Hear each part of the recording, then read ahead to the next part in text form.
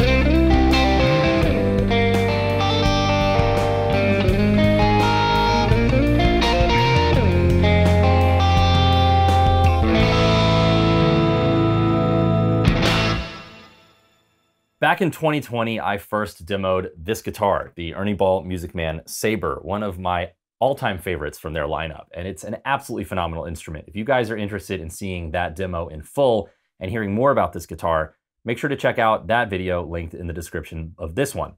But today, we're actually here to check out what's inside of this Sabre, the new HT or heat-treated series of pickups. Now, currently, these pickups are in 3 different guitars in the Music Man lineup: the Sabre, which I have here, the Stingray, and then the Cutlass in a single coil format. Now, the story behind these pickups is pretty cool because the idea to heat treat the pole pieces of a pickup really emerged from some of the research into metallurgy that Ernie Ball undertook when developing the M Steel and Cobalt series strings. So the engineers at Ernie Ball took some of the lessons and techniques that they had gleaned from decades of trailblazing in the string space and applied them to pickup design. And they've basically created a pickup that I could just as easily call HD as HT. Because in other words, the result of the heat treating process, at least to my ears, is that it sounds and it feels like these pickups take the frequency and response range of a standard pickup and do this to it. What you have here is ultra modern, ultra high gain output pickups with all of the punch and the rich harmonic overtones and sustain that you'd expect from that. But what you also get is touch sensitivity, clarity, and definition, things that I pretty much never think of when I think about really high output pickups. They always tend to be a little compressed to my ear versus the more open vintage or medium output style models. Now, even more surprising and so pleasing is that unlike any other high gain pickup that I have played, when you bring the volume knob down on the HT, you get beautiful tonally balanced cleans that are warm and they're full. There's none of the kind of sterility or the papery kind of raspiness that I usually expect from a pickup with this high of an output. In other words, Ernie Ball's new process has somehow combined all of the best parts of vintage and modern pickups and left out the shortcomings of both. These are loud and aggressive when you want them to be, but they're also clear and strong and warm when you run them low. So what I'm going to do is play the same riff now on all 5 positions of the pickup selector. And I'm also going to play each pickup with the volume knob halfway down. And then I'll play each one with the volume knob all the way up with the 20 dB push-push boost here activated that's hiding underneath the volume pot. This boost is a killer feature that gives you instant access to a lot of transparent gain, and it works equally well to kind of goose up an already overdriven tone as it does to warm up a clean tone.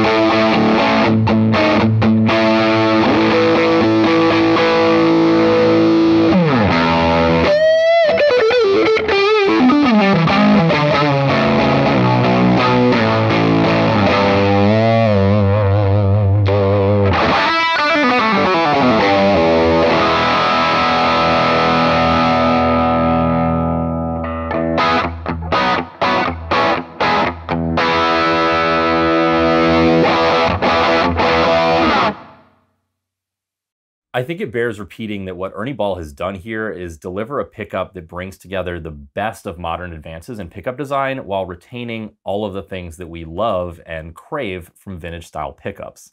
I am so enjoying playing through these, and I cannot wait to check out the single coil version.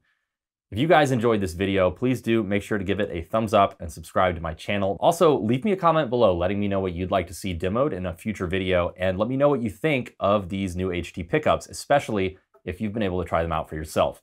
In anticipation of some of your questions and comments, as always, all of the guitar tones in this video are coming from my trusty Fractal Audio Axe FX3. I'm playing this guitar with a set of RPS slinkies. I've got an Ernie Ball cable, and I use an Ernie Ball Prodigy pick. So check out the new HT line from Ernie Ball Music Man. Thank you all for joining, and until next time, take care.